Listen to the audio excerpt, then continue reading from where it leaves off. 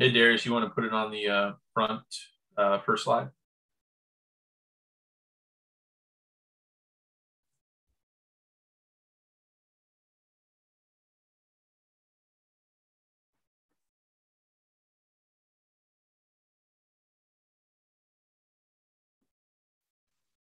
So actually, correcting a typo. Oh, okay.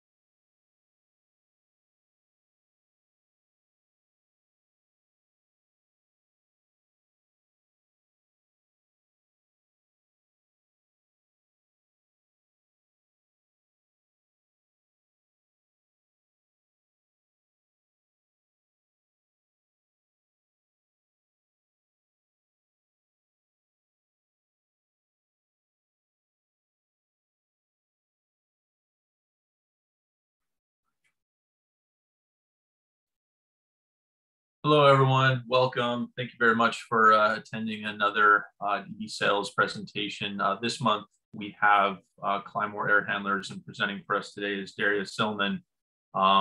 We'll be presenting on examples of heat and energy recovery devices used in air handling units. I did want to say, if you do have any questions, during the presentation, please feel free to fill those out in the chat or the question box, and we will do our best to stop at an appropriate time to answer or to have Darius answer those questions. But with that, I will hand things over to Darius to get things started. Thank you very much. Thank you, Austin. Hello, everybody, and welcome. Thank you for joining us in this Friday. Beautiful Friday day. As mentioned, I work for Klimor USA. I'm responsible for West Coast, and I will spend this 40-45 minutes with you talking about heat and energy recovery devices in air handling units. I will focus on most common ones. Obviously, there's a large number of possible options, but today I'm going to focus on some of the common ones. And again,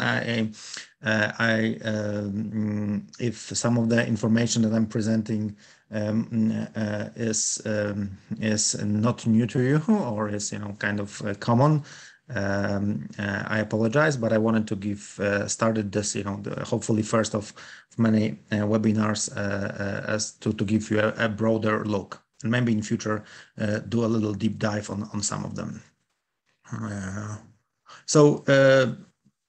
In the most common ERVs or energy recovery devices that are found in air handlers are energy wheels, plate heat exchangers, and counter cross flow plate heat exchangers, enthalpy exchangers, that's a subsection of plate heat exchangers, heat pipes, and glycol loops. Obviously, there's pros and cons to every solution, and we're going to talk a little bit about each of them. Let's start with energy wheels. Well, first of all, this requires an air handler to have a supply return airstream. Those airstream need to be next to each other, either over under or side by side. And what's very important is that it requires a counterflow of airstreams for efficient operation.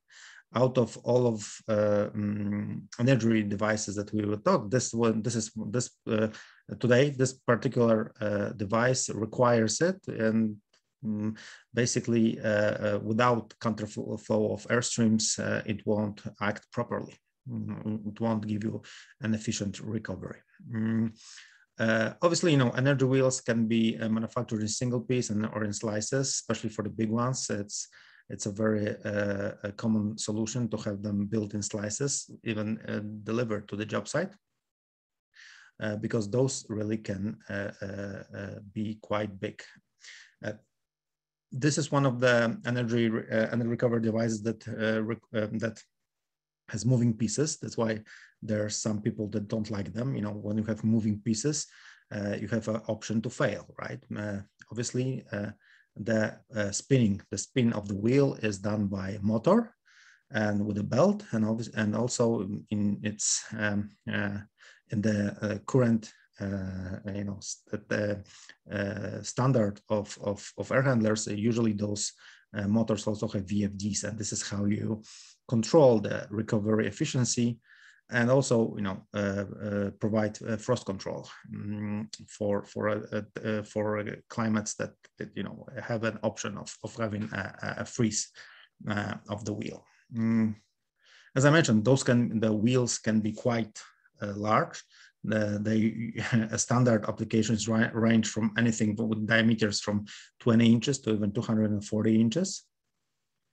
The foil thickness used in such wheels is anything between 70 and 100 microns. It's and also the wheel itself, the type of the wheel there are different options there. You have, sensible only for only latent recovery. You have full thermal wheel, energy wheel. We'll talk a little bit more about that wheel in a bit, and a desiccant wheel. As far as recovery efficiency, it's anything between 65 to 90%. Obviously, there's different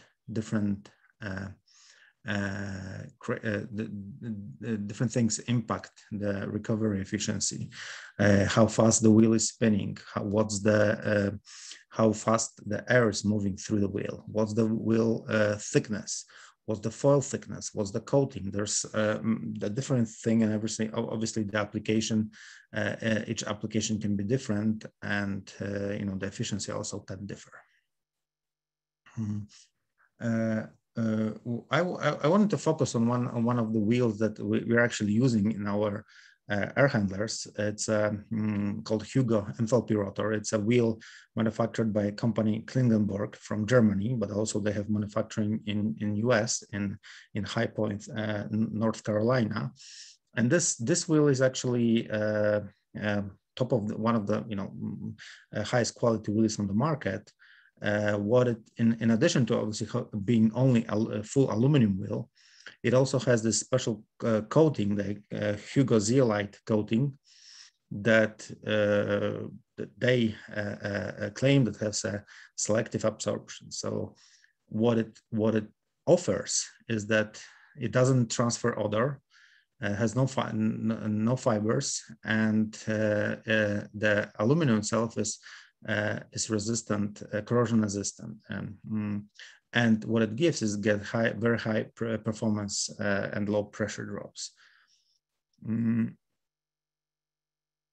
What we've learned from using that wheel is that it actually offers quite a high efficiency of recovery, and also can be used in very hazardous environments because of the coating that they use and the way that they manufacture. It's a very high quality product.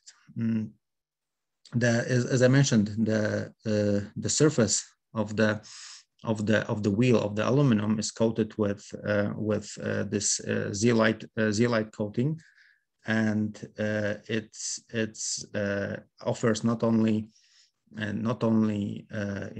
transfer of heat, but also offers transfer of humidity, and that's something that those energy wheels, full thermal wheels, whatever you call them, offer.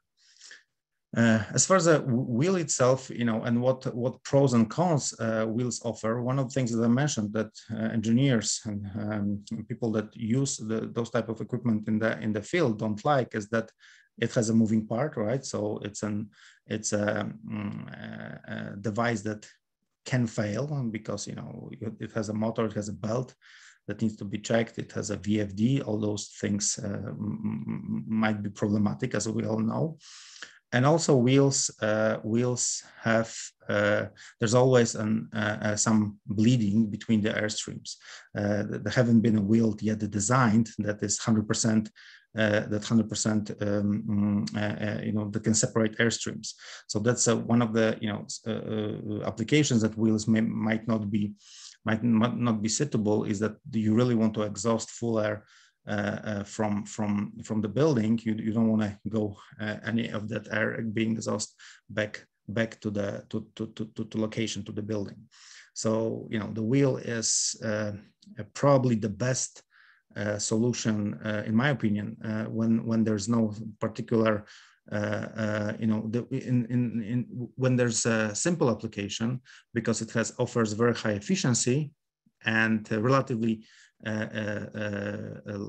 low price, and also low footprint. But there are some applications that wheels are not suitable, as I mentioned. The other one of the things that also we've noticed, I don't have it on the slide, is that recently there's been a let's say a discussion, a battle about dampers. I mean bypass dampers and bypasses on the wheel. And it used to be there's some engineers that like to have bypass dampers on the wheel in control efficiency in that way. And actually, ASHRAE also has it in their guidelines. However, especially us like people from Europe, originating from Europe, we strongly believe that the bypass on the energy wheel doesn't really solve any purpose, right? It's a solution that's outdated, that might be good when the wheel before VFDs, before you could freely control the spinning of the wheel. Then maybe it had some uses, but now the efficiency of the wheel and even stopping completely the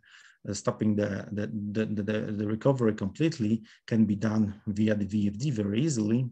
And also what it can and also adding a bypass damper and making the active area of the wheel smaller adds also a pressure drop to the whole potential pressure drop, the whole application, and also obviously limits the potential of recovery of efficiency of this solution. So that's something that we've been recently seeing some push towards having the bypasses on the wheel. And in our opinion, we strongly believe that this serves really no purpose. There are other ways to achieve what this seems to be doing. The second type of energy recovery devices are plate heat exchangers, and this is a bag of a lot of different devices. And first of all, standard, the cube plate heat exchanger. We have is it standard or high efficiency? Then we have counter cross flow, which you can see here in the bottom, something like the diamond, and we also have enthalpy. What's the different in this solution from the wheel is that it has no moving parts. The airstreams, two airstreams that are separated by that flow through the energy recovery device, are separated by aluminum fins or membrane. And in addition, the fins can be coated for hazardous environments, so it's also a good solution for high humidity or maybe some special applications. And a recovery efficiency is controlled by phase and bypass dampers. Here, as I mentioned, in a wheel, I just said that bypass dampers are not a good solution because there are other ways to control efficiency. Here, bypass dampers are and bypasses. So this is the only way how you can control it, right? Because there's no moving part. You cannot stop the plate. What you can do is bypass it, right? This is how you do frost control. And there's, the sizes. There are different sizes of those plate heat exchangers. How those operate, right? In summer operation, heat from the outside air is transferred into outgoing air, reducing air conditioning costs. And in winter, the outgoing air is transferred in the fresh air and incoming air, and reducing the heating costs. This is the principle. This is actually a good operating principle for our energy recovery devices. How it works, how those plate heat exchangers work, especially aluminum plate exchangers, is that air travels through channels in the plates of the heat exchanger. And supply and, as I mentioned, supply and what are the benefits?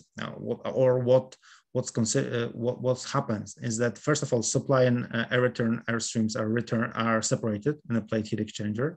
They're not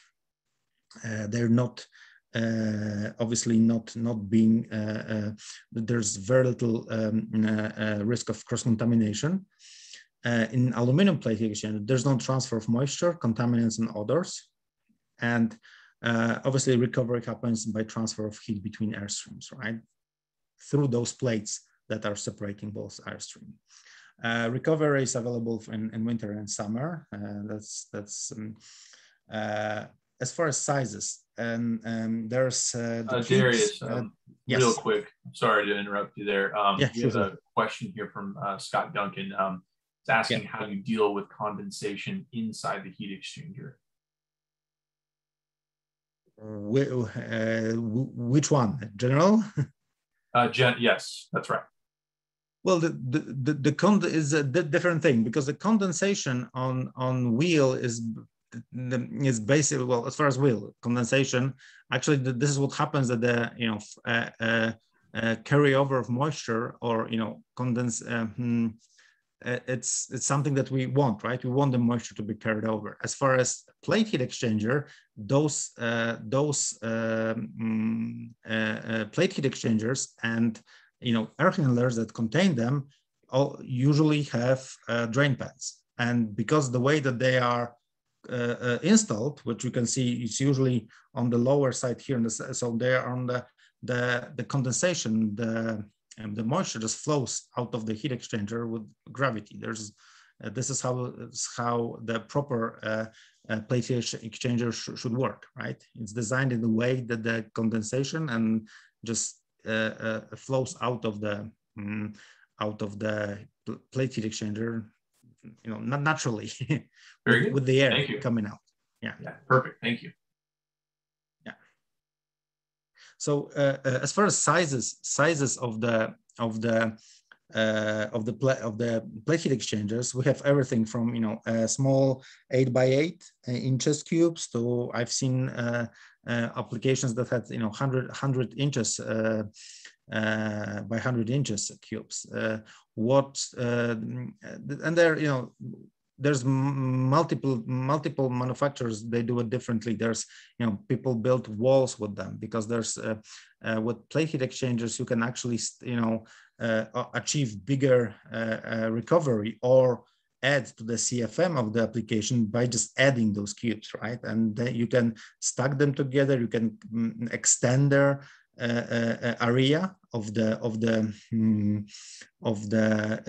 recovery by just adding more and more of those cubes to the airstream. So that's a very good, elegant solution, also to multiply and increase the recovery. I mentioned there's no cross contamination. Obviously, you never say zero, right? It's below 0.1%, because the thing is that those airstreams in the air handler actually cross. So there's always some possible small cross contamination, on the seals, on the screws, on places like that. We say there's no cross contamination. Obviously, there's always a little bit, but below 0.1% is negligible in most cases. As I mentioned, the plate heat exchanger can have a coating for various purposes. For pool applications, for hospital applications, for some clean room applications, there's different coating available for those plate heat exchangers. We talked about bypass a little bit. Usually the bypass is having a damper, and some of the manufacturers try to save on cost by providing only damper on the bypass, but really, as you can see here on the right, even in the middle, the really high quality manufacturers would provide face and bypass as well. So not only opening the bypass, but also closing fully the face of the heat exchanger. As far as recovery efficiency, it's usually plate heat exchangers have a lower efficiency than wheel, as I mentioned, but it's still pretty good. It's above 50%, and it's a solution comparable to wheel. Especially in smaller applications. People prefer it in smaller applications. By smaller, I mean 5, 10,000 CFM.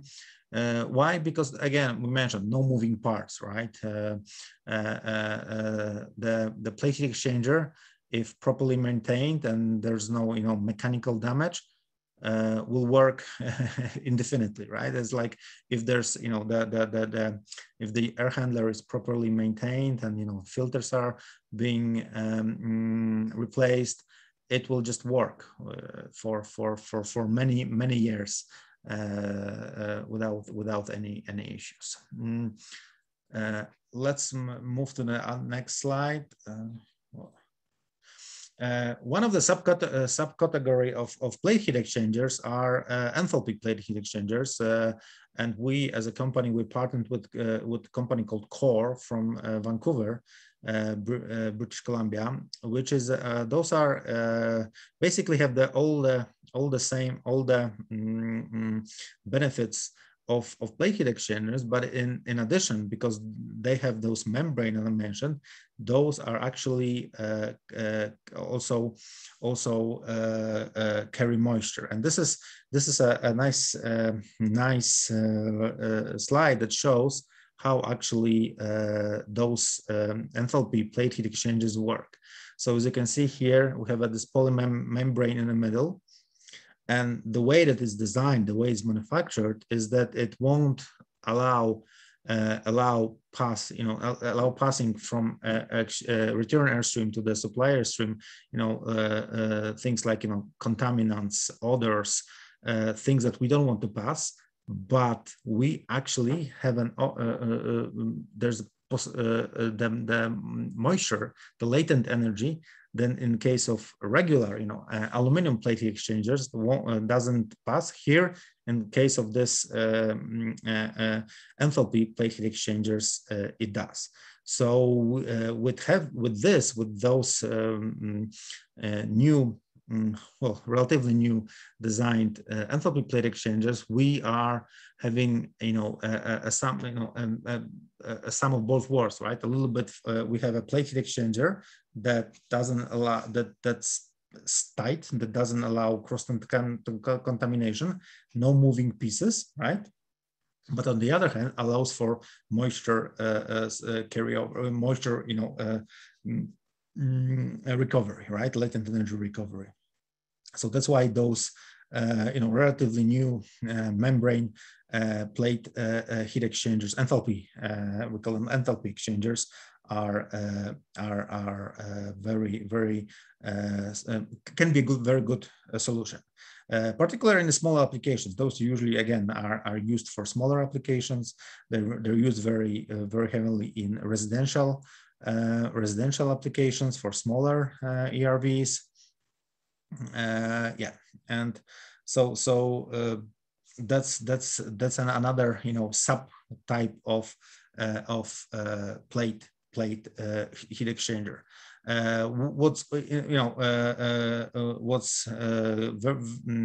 One thing that's let's say a little less good in those plate heat exchangers, the enthalpy plate heat exchangers, they're not best in a high pressure applications.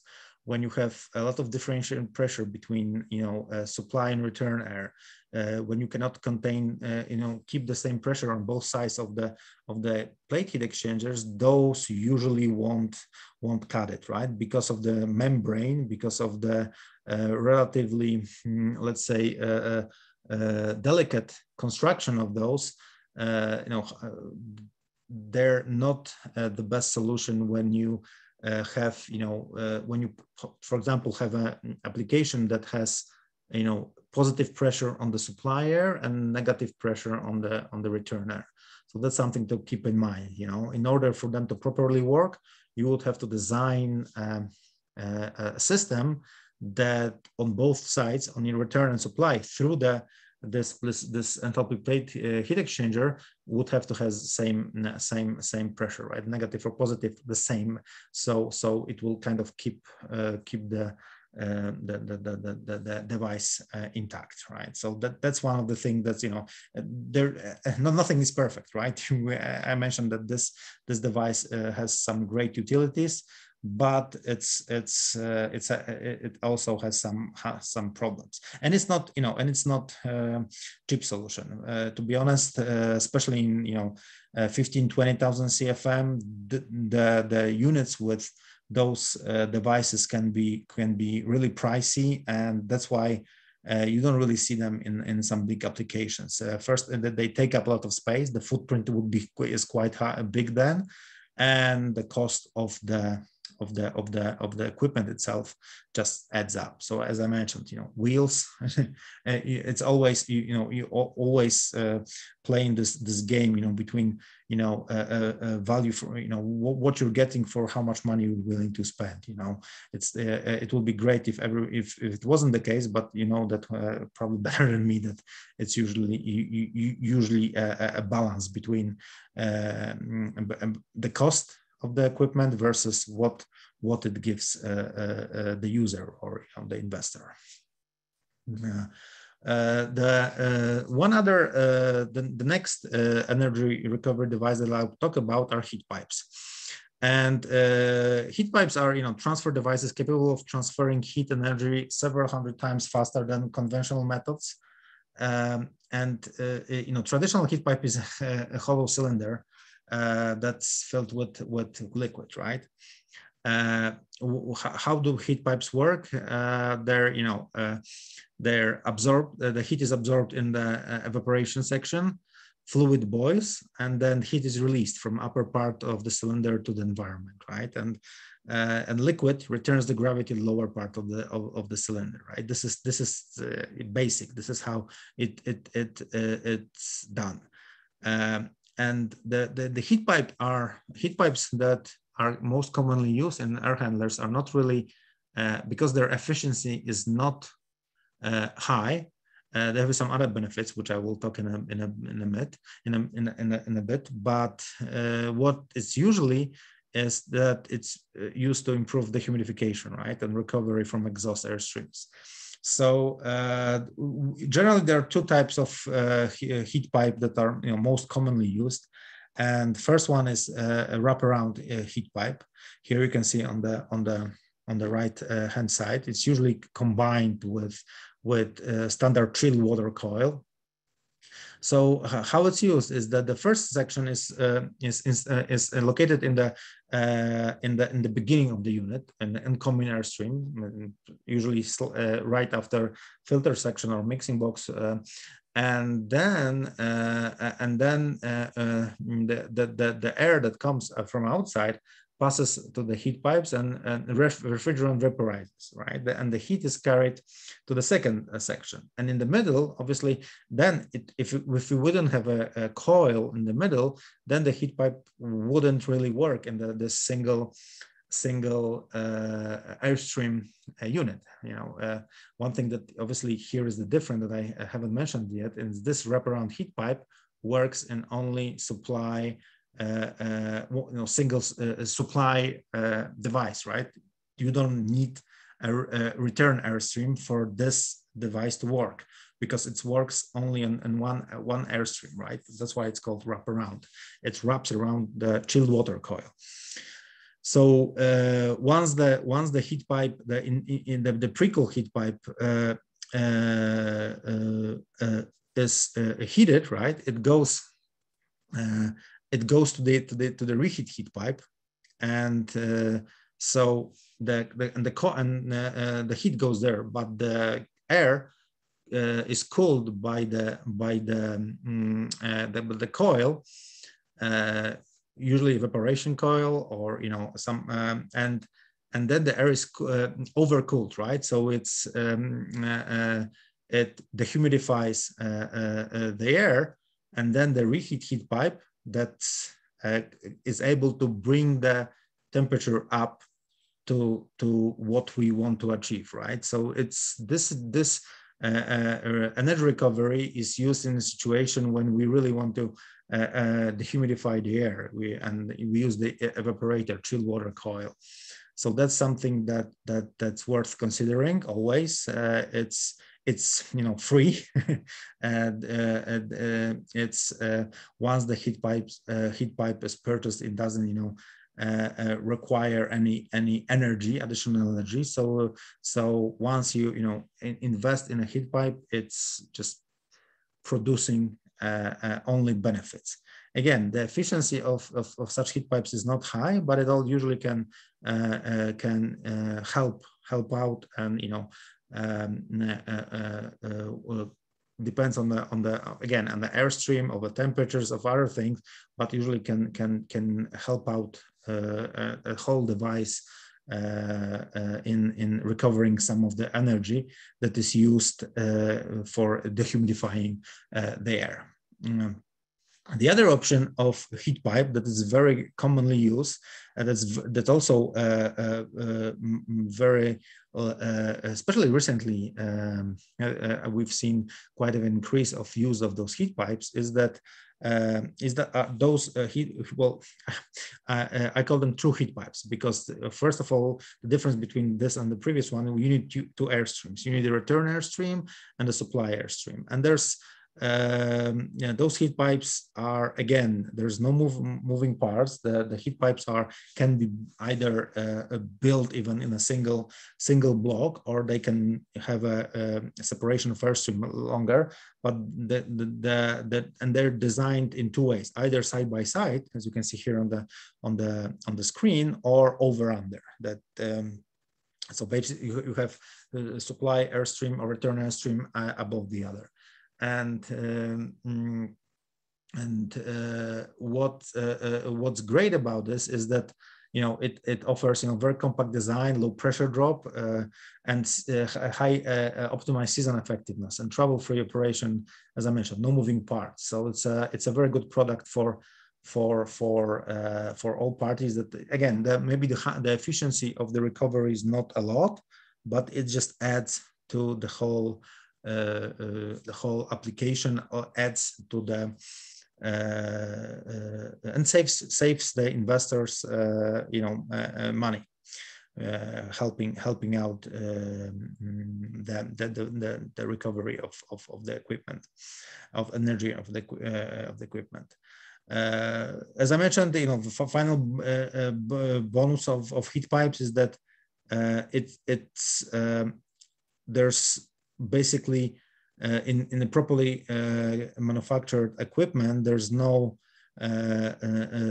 risk of contamination of supplier, right? So the separation of the supplier and airstream can be done, even can be completely split up to 60 feet, right? So heat pipes like that usually require some additional devices, but even in a heat pipe like you see on the right side, the risk of contamination is completely gone. And the final type of ERV, that device that I would like to just touch base a little bit, it's something that honestly we have not seen be very popular here. Well, in maybe general applications of air handlers, because the efficiency is maybe not the great, and the application, then the equipment itself can be quite pricey, are the you know, energy recovery glycol loops. Glycol loops run around. Glycol loops, there's different names for the same application. It's basically and again, this requires to have a supply and a return airstream. And what it uses is they use copper and aluminum coils, standard, you know, coils that are, you know, bread and butter of air handlers, right? Chilled water coils, hot water coils. Here they act a little differently. Those are usually, you know, 12, 16, even 18 rows with a standard fin pitch, but you know, you know, 16, 18 rows, this is something that you don't see on the chilled water, but this here, it serves a different purpose. In addition, there's, you know, as you can see on the left side, you have one coil on the supply airstream and other coil in the return airstream. And there's always some hydraulic installation between the coils, with pump, with some valves. There's, you know, different ways of you know, moving the glycol between those two. What this application offers is that it offers a little higher efficiency than the heat pipe, but offers absolute, you know, separation of supply and return airstream. This is application that is usually used, you know, in hospitals, in environments that absolutely cannot have as a returner exhauster getting back to the supplier. And this solution gives gives this option. As you know, here on the right, you can see actually it's in the same cabinet in one unit, but actually those the way that those can be designed, they can be very far apart. They can be, you know, in different locations of the building even, right? So, and it with, you know, some limits of how, you know, how long you want to pump the glycol, but what it gives is, again, it gives an energy recovery option in a situation that you have basically two separate units. You have separate, you have exhaust unit maybe in one mechanical room and supply unit in the second mechanical room and the same floor, or maybe different floor even, and different floors, one on top of the other. And you can have this glycol loop running between them and achieve energy recovery. So that's something that none of the previous options, you know, it cannot happen with a plate heat exchanger. It can happen with the wheels. All those units had the same, needed to be in the single piece, right? Single device. Hey, Darius. Yes. I have a question here from Scott Duncan, asking about a detail of, I guess, how the inner rows of a 16-row coil are cleaned typically.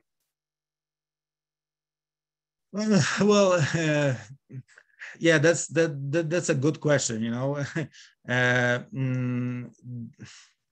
that's not, well, it's not easy. It's not easy. That's why usually those coils, you know, when you have 16-row coil, you usually have the fin pitch is a little lower, right? So the plates are a little farther apart. So, and also to, you know, reduce the pressure drop. And, you know, the cleaning is same as any standard coil, right? It's a, you know, and it's, you just, you know, if you need to actually clean it, you have to, you know, use water, right? Pressure. That's the only, you know, good solution, right? To be honest, you know, those, if I want to say that, you know, if you have 16 and 18 row coils, the way that those units should be designed is that you shouldn't need to clean the coils. I know it's not exactly the answer that probably the gentleman is expecting, but that's the truth. You know, you don't want to, you know, you don't want to have a clogged, you know, 18-row coil, because, you know, it's just not, it shouldn't be needed to be cleaned, you know. Oh, maybe like this, I should say like this. Okay. I don't know if it answers the answer. Well, it's like a little cop around answer the question, but, you know, again, it's a stand. Well, not standard, but it's the same construction as chill water coil, right? Those glycol coils. It's just, you know, again, in normal situations, you shouldn't need to clean the coil. Something bad happened if the coil needs cleaning, right? Okay, understood. Thanks, Darius. Thank you. So yeah, so as I mentioned, you know, I'm going to do a little reading here, but, you know, a typical coil energy recovery system places, you know, extended surface, you know, thin tube water coils in the supply and exhaust of air streams, right? The coils are connected in a closed loop via counterflow piping, through which an intermediate heat transfer fluid, typically water or freeze preventive solution, is pumped, right? As I mentioned, glycol, either ethylene or propylene. The system operates for sensible heat recovery only, right? As again, there's no, because the air streams are completely separated. There's no moisture carryover. There's no possible recovery of moisture. It's a, you know, what are the advantages of this solution? You know, as I mentioned, and one of the biggest, you know, advantage is does not require that the two air streams be adjacent to each other, right? Several air streams can be used, right? Because you can actually loop those, right? Has relatively few moving parts. This is, you know, something that's I mentioned in a heat pipe. You don't have any moving parts yet. Here you have a pump and control valves, right?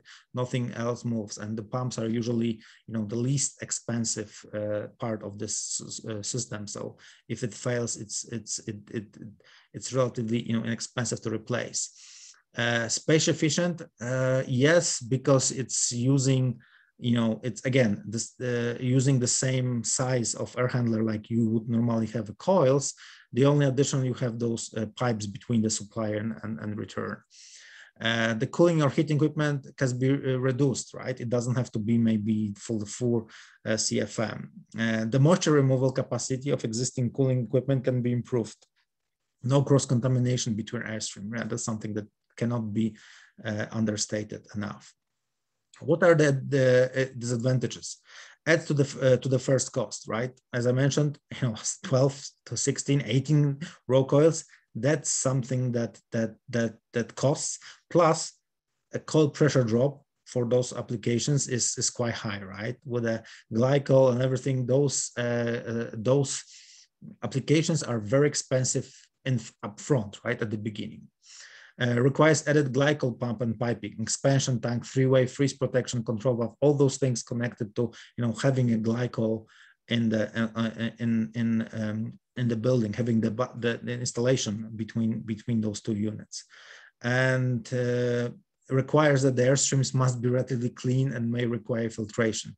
This is I want to say that in my or air handlers require filtration, because this is coming back to the question about cleaning.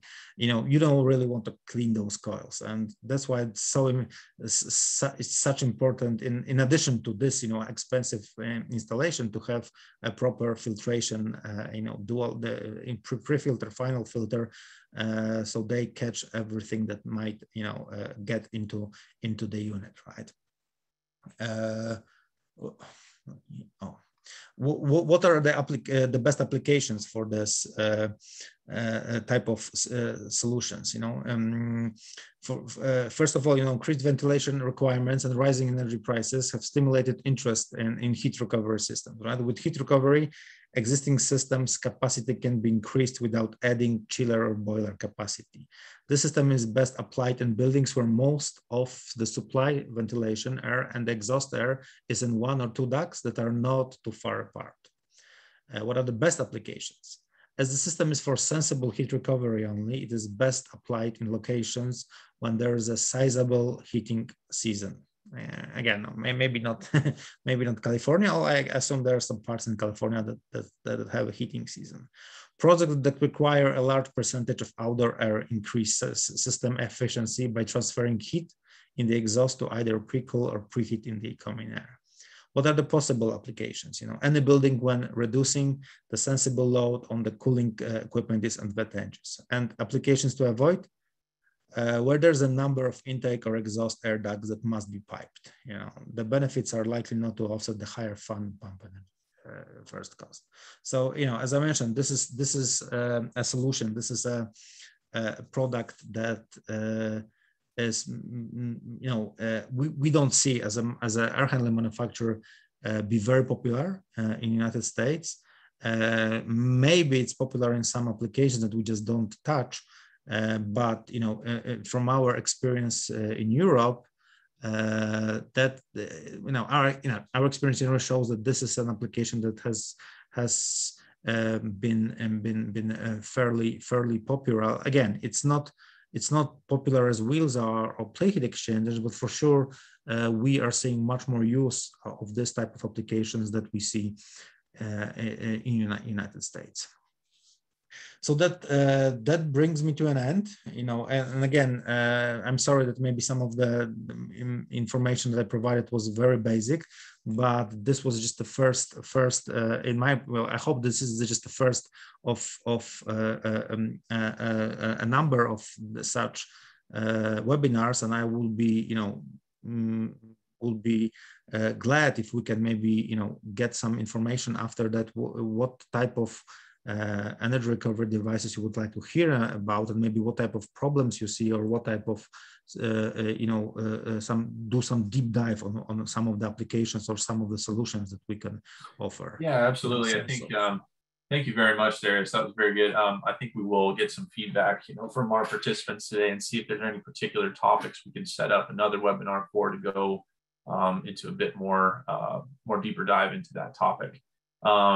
But no, again, thank you very much. I did have one question that we didn't answer during the meeting that I wanted to bring up, so we can do that. And then again, if anyone does have any questions for Dariuz before we wrap up, feel free to write those into the chat now, or if there's any particular topics, even now that you would like to learn more about for a future webinar, we can take a look at that and try and plan for another one in the future.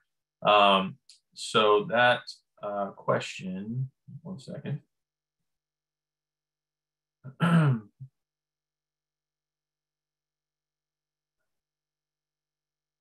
Yeah, so this was from Scott Duncan again. It says for applications that are starved for maintenance, manpower, and funding, like the Department of Defense, where the filter change interval may be from 6 to 12 months with no maintenance between the filter changes, what would be like a recommended solution for something for that particular application? Plate heat exchangers, definitely. Plate heat exchangers. Plate heat exchangers, yes. The couple of things, one thing is obviously maintenance. If filter changes are not too frequent and there's no really, I assume that just